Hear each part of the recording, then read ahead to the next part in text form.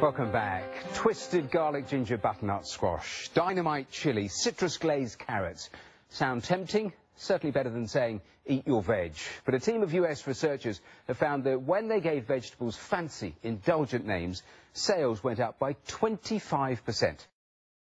So, let's talk health by stealth and how we're influenced when it comes to taste and food. Let's talk for the next few minutes with Jonathan Gabay, a brand psychologist. We're also joined by Barry Russell, who's a food marketing expert who campaigns to get kids eating more fruit and veg, and Chef Joel Gazdar, who runs the Wild Food Cafe, a purely vegetarian cafe here in London. My favourite story of the day, so welcome all three of you. Jonathan, Yes. I mean, this story, this must ring bells with someone like you, because how you describe food is critical, isn't it? Absolutely, it is critical. If you just describe food from just a pure health point of view, what happens in terms of hormones from a psychology point of view is that you'll eat it, but you'll still feel hungry. So what you need is something descriptive. Now, I started off as a copywriter, okay, and so the sorts of, expressions we're talking about, aromatic, delectable, delightful, exquisite. I mean, instead of saying courgettes, okay, I just wrote something down here. Instead of saying courgette, what about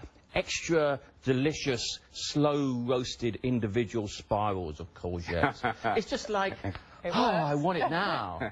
See, it's got him going already. Barry, now, everyone with kids watching this will know the battle that everyone has to try to make them eat fruit and vegetables. I mean, how you sell it is absolutely critical for getting kids to engage.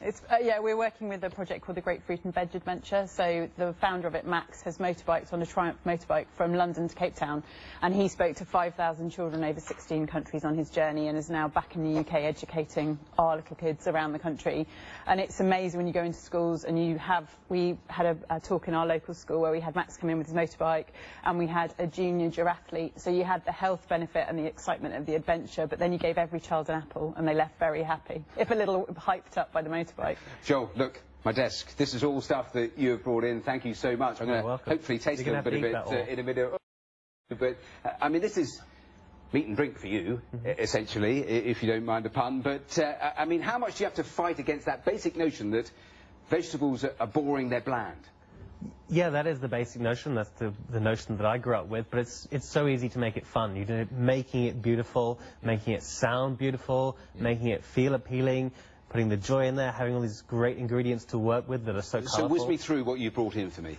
Okay, well, we'll start at dessert. Often my favourite place to start. Flip things on their heads. This is called a cosmic blueberry cheesecake. And I don't know if it shows up on the cameras, but the cheesecake bit is actually blue, and it's a natural blue, not an artificial food colour, and that comes from an ingredient called blue spirulina. You probably can't see on the cameras, it's a light blue, but inside we've got wild blueberries, and that's just crazy delicious. A few orders in my ear going in for that already. Whiz me through quickly some of the others. And just to let you know that there's no cheese or dairy in that cheesecake, and the crust is a non-wheat, non-grain. It's made out of nuts and dried fruit. So leaves you feeling extra light. And apart from that, it's secondary to the fact that it's delicious and it looks beautiful. We talk about sort of just describing it in a certain way, and that's sort of the part of the psychological trick, but also critical is actually making it perhaps taste differently. So it's not just boiled carrots or all the sorts of things that perhaps people recoil from. That is part of the mix here, not just describing it in a fancy way. Absolutely. But at the same time, the meal could be ruined to the same meals by just describing it differently. No matter if it was the most exquisitely produced plant food grown by a gardener. Quickly then tell me the names of the other things, if it is so important. So this is a wild pizzette. Essentially it's a pizza, but the only thing that's common to people from a pizza in there is the tomato. The base is made from pureed butternut squash and almond, and then the cheese is a pine nut cheese.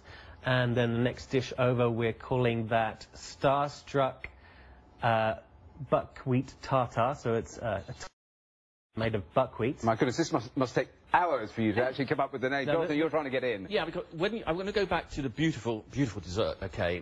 When you said the word cosmic, I'm looking at it from a psychological point of view, yeah.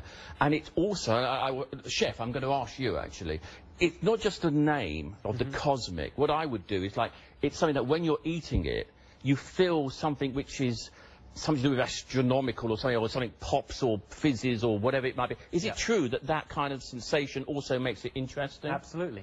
Yeah? Yeah. And I think that that's what we need to do as well. Well, that's what I was going to ask you about, because part of a lot of this is about indulgence. How important a lever, how powerful is that, do you think? Absolutely, because the thing is that, again, all the research shows this, that if you just, you know, describe it as healthy food, full stop, and that's it, it's not, there's no experience, there's no, oh, I want to try this out. It sounds too serious. Exactly. It takes the fun out of it, and our first food memories are as a kid, and we get really excited, and these words and sensations are powerful and in us for the rest of our lives. And that's why what we've got to do is use these adjectives, yeah, and get people really excited about the cosmic or the starburst or whatever you're going to... It's the best way to get kids excited Absolutely. about food. Well, you say that, Ryan, you're absolutely right, because I talked about the 25%, but actually they did this in categories, and for foods that had health advice on it, these particular foods beat them in terms of sales by 41%. But nobody wants to be preached to, so they actually... don't, but then when you think of other educational messages, like 5 a day, Which is supposed to does be it 10. perhaps explain why messages like that struggle?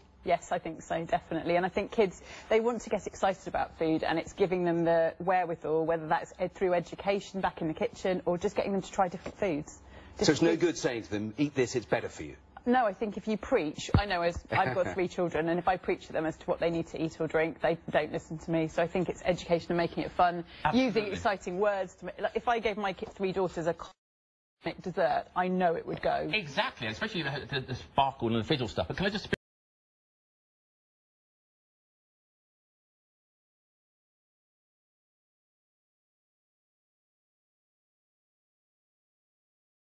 And oh no, you know, it's like we've got to, you know, cut back and all the rest of it, eat healthy foods and just do the straightforward stuff.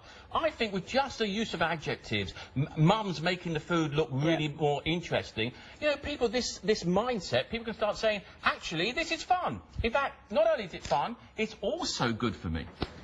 Vi, I wanted to ask you a different question, because you see a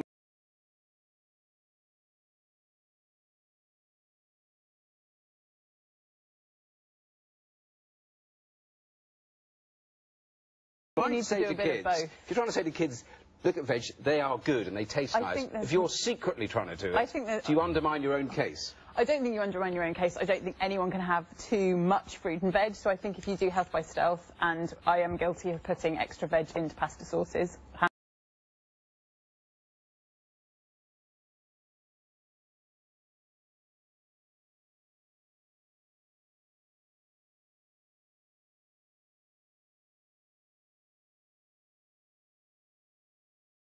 You're absolutely enthusiastic. Each one you spent ages trying to describe it. You're preaching to the converted.